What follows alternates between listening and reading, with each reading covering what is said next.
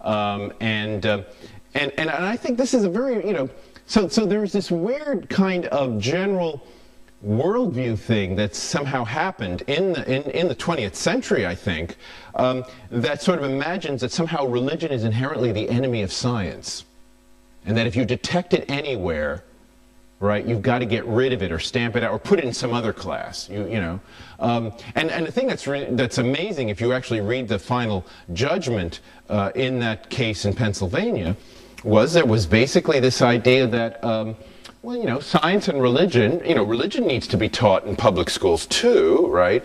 But they need to be taught in their own classes. And so you start to, the rhetoric starts to, if you're an American, it starts to sound like the separate but equal doctrine with regard to races in the United States, right?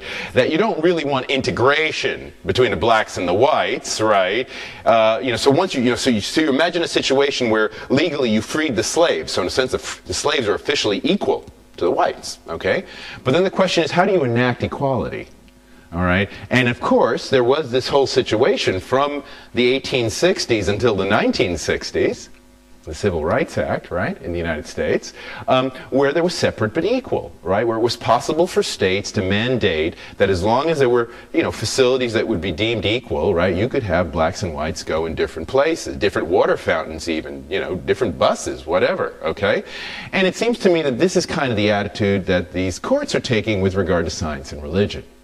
Of course religion needs to be taught, but not in science.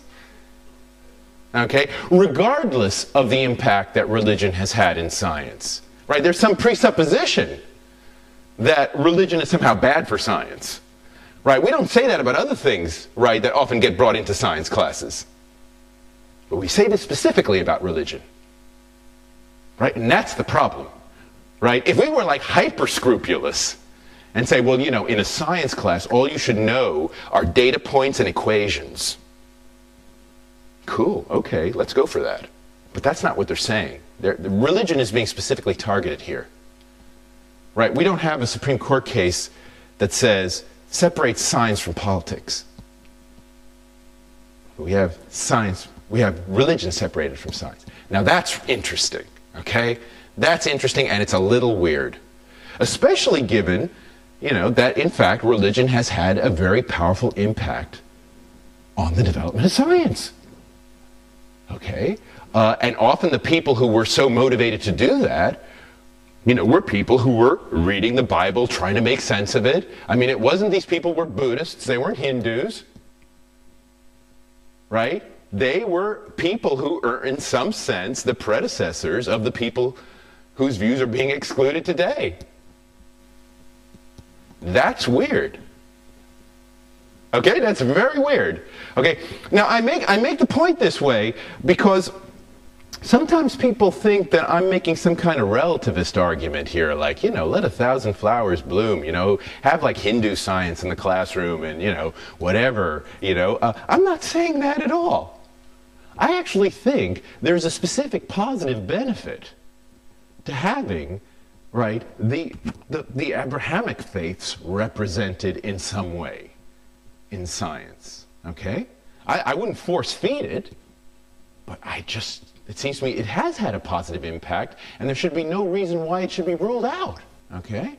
And I do think, as you see, when these discussions do happen in the public forum, there is this tendency to mix up all kinds of issues, right? So you talk about all the horrible things that have happened because of religion, right? The Christopher Hitchens thing, oh my God, but then, of course, you didn't have an atomic bomb without science.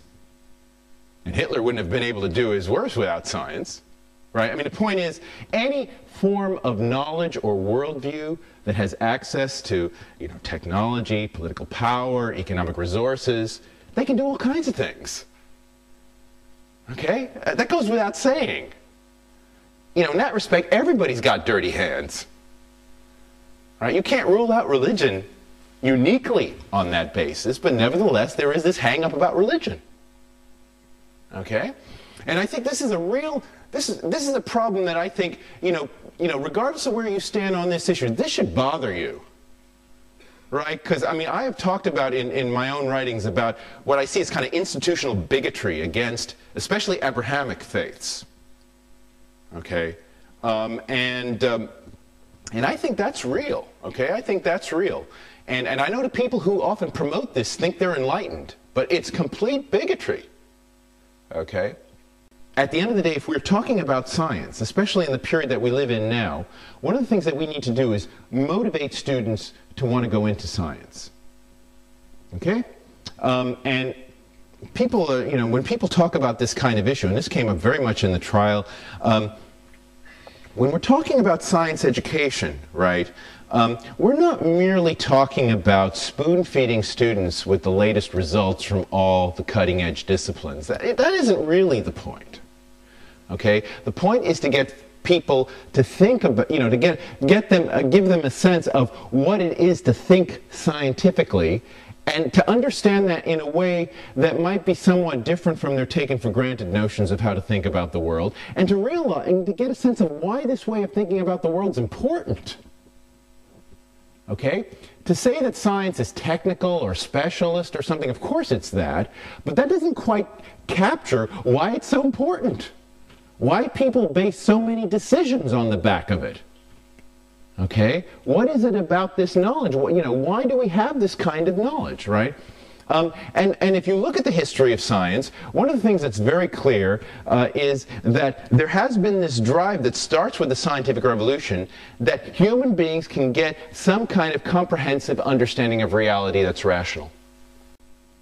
Okay? So in other words, science as a kind of project whereby human beings can get a kind of comprehensive knowledge of reality, that motivation is dissipating and is being replaced by a rather kind of a fragmented kind of drive where certain areas of science are really flourishing, okay? So in biomedical sciences, for example, but without any serious kind of theoretical coverage. Okay, so in a sense, they could quite easily just be incorporated. You could easily take certain kinds of biomedical science departments these days and just make them into R&D divisions of corporations, and there wouldn't be anything lost. Okay, because they're not really what's motivating them isn't really this drive towards some sort of ultimate understanding of reality, but rather, being able to provide certain kinds of products for the clients who are paying for the research that's going on. Now, to be sure, there's always been that kind of issue going on in science, but the people who have been involved in it have also had this higher goal, and it's been one of the things that in the past has caused them to have problems with the people paying for them, right? These kinds of conflicts of, you might say, in sociology we talk about the idea of role ambivalence, right? The idea that, people are paying you to do certain things, but you've been trained in a way to make you think that maybe you shouldn't be doing this. Okay? Now the question is, where do you get that normative sensibility from? If the primary way in which you justify the pursuit of science is in terms of the customer always being right. Okay, where does the internal drive for science come from?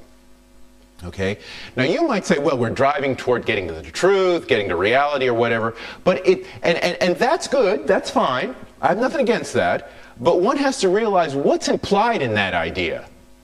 Okay? Because, for example, if you were to go to, China in its high period in the ancient world, you get, great developments in various forms of technology, architectural achievements, astronomical achievements, all kinds of things going on there. What you don't get, though, is a drive toward overarching theoretical unity.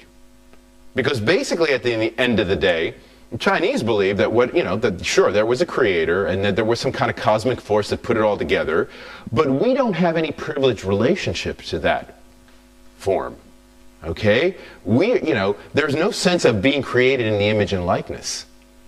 See, this is where we go back to the idea of the scientific revolution having to do with the mechanical worldview, where you imagine God as being the big engineer, right? Because God then, is something that in some sense we could aspire to, right? Traditionally, our notions of scientific progress were predicated on the idea that God's got a design and we're trying to figure it out, and as it were, we can measure how closer we're getting to it, because in a sense, God differs from us not in kind, but by degree, right? The way God works is kind of how we work, but he does it much, much better. And that's why it would make sense to actually come up with things like mathematical laws of nature and stuff like that, and to think, you improve these things over time, because God is a big mathematician.